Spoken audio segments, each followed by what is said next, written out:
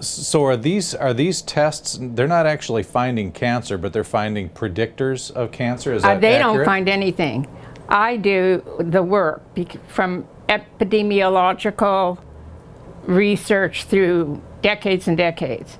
And I found out that when the LDH, not to be confused with LDL cholesterol, the LDH is elevated, that's telling us that the antioxidants are the antioxidants aren't doing their job.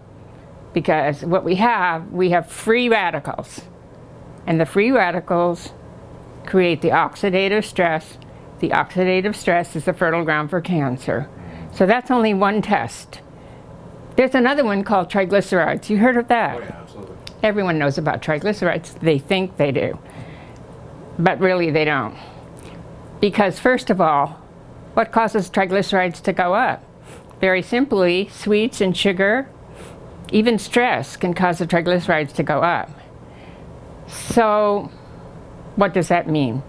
When it comes to cancer, it means everything. The triglycerides go up, the red blood cells stick together in clumps and piles. They can't get into the tiniest blood vessel in the human body, which is the capillary. Because normally, a red cell, it's kind of like a disc, and it squeezes like in a U shape, and it goes through these tiny, tiny capillaries.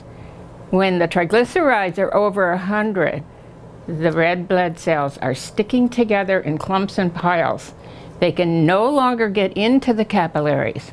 We lose miles and miles of circulation. And what that's saying simply is anoxia. And where do you think the cancer grows? In anoxia, meaning lack of oxygen. So that's just another idea. And each one of these tests are a piece of the puzzle. Because the doctors have this medical range, I have this nutritional range, plus my interpretation is totally different. And they work in tandem. We can see, for example, is the bone marrow destroyed? The bone marrow may have the platelets way low, like 100,000, when they should be up at 250,000. So the blood is too thin. The bone marrow is not doing its job of producing platelets. The bone marrow also is producing the T cells and the B cells that form the lymphocytes, and also neutrophils, and even the monocytes, which is Candida fungus, and the eosinophils, which is usually parasites. And all of these white blood cells work together to give us an idea where the strengths and weaknesses are. And all this information would be of no value at all unless we had a solution.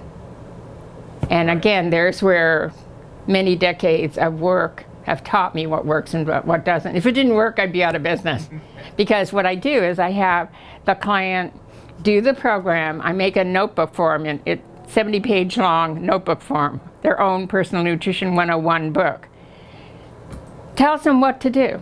Tells them which food they should eat, which food they shouldn't eat. It tells them exactly what the future might be if they don't do what I say. Because you can see all of these things 5 years before it occurs into a symptom when you study the blood work. And that's the value and the beauty of the blood work.